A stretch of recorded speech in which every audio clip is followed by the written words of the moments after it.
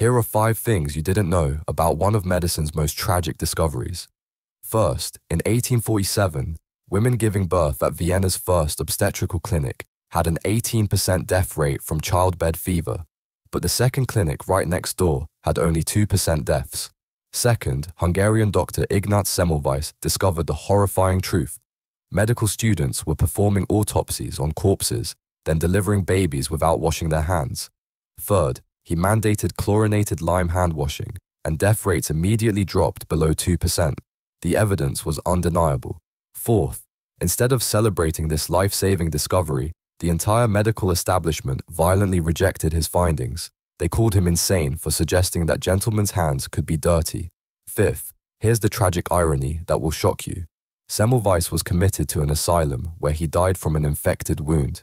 He was literally killed by the same lack of sanitation he tried to prevent. Medical pride cost thousands of lives for decades,